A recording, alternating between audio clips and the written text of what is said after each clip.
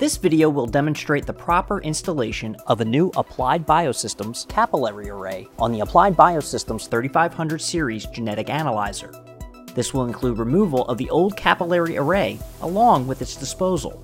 In the data collection software, click on the Maintenance tab and then select Wizards, Install Capillary Array.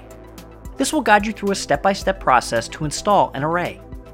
There are two options if you have an array installed. You can select to store the current array for long-term storage or to discard if you do not intend to reuse the current array.